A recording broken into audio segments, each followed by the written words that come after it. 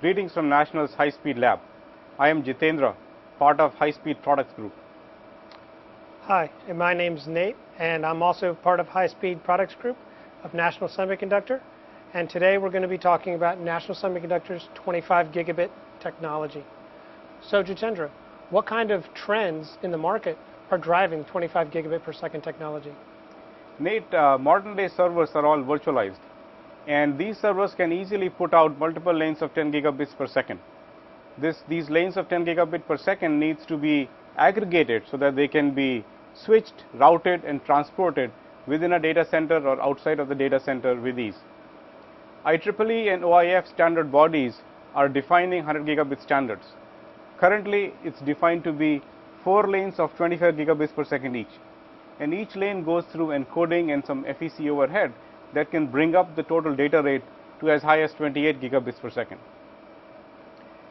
The ecosystem today consists of 10 gigabits per second exposed interfaces. However, most of the ASIC technology and connectors and PC board materials are all moving towards 25 gigabits per second serial. In fact, we have recently heard some announcements from FPGA vendors demonstrating 25 gigabits per second technology.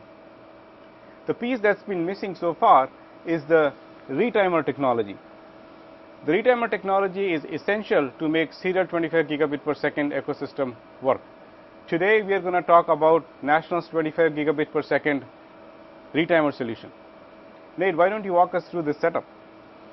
Great. Let's jump right into the demo. So the pattern generator for generating the 25 gigabit per second is by this Tektronix burst scope.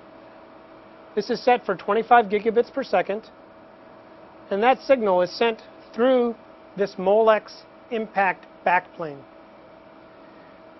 We use 2 daughter cards, one over here and one right here, and this creates a total length of 18 inches at about 18 dB loss at Nyquist.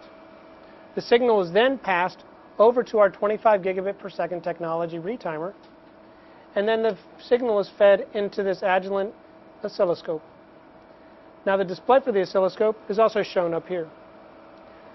So Jitendra, this eye looks really clean for 25 gigabits per second. So what type of features have we had to add into our technology? We played every trick in the book, Nate, and then some more. But one thing that I would point out here is we use our 3rd generation silicon germanium process technology to achieve this level of performance. You will notice here that the random jitter is very small. And that random jitter is almost entirely coming from the setup. The reason for that is our bipolar transistors have very low 1/f noise. And we couple that with our LC oscillators to give excellent RJ performance. At the same time, we use the high FT of these transistors to recover signals that are very highly attenuated, as well as drive large signals on the output driver. So using the combination of these two, we are able to achieve this very good looking eye. However, the best part is power. Nate, do you want to give the chip the touch test? Sure. So I'll just reach over here, and I'll just put my finger right on the chip. And I can actually hold it there, and I don't feel any heat at all. So the chip is running very cool. That's excellent. So the performance at a very low power consumption.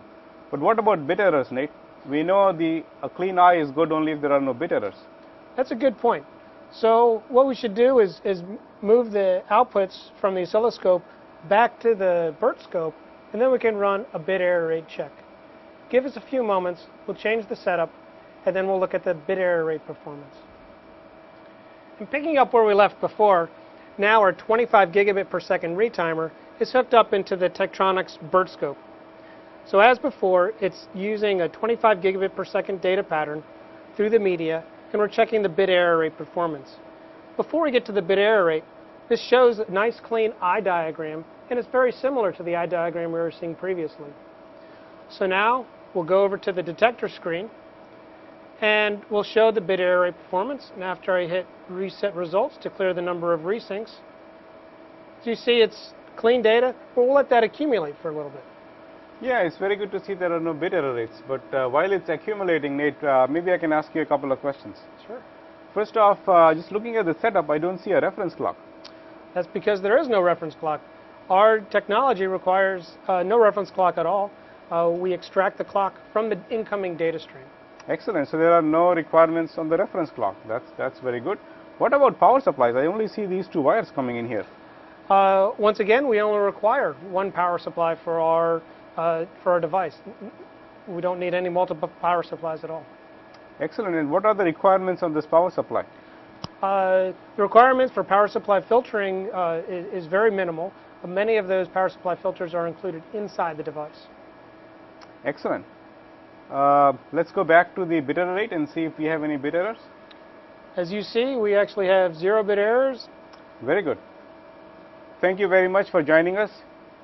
We were demonstrating our latest analog technology, 28 gigabit per second quad retimers, very low power consumption, very high performance, and very easy to use, robust features.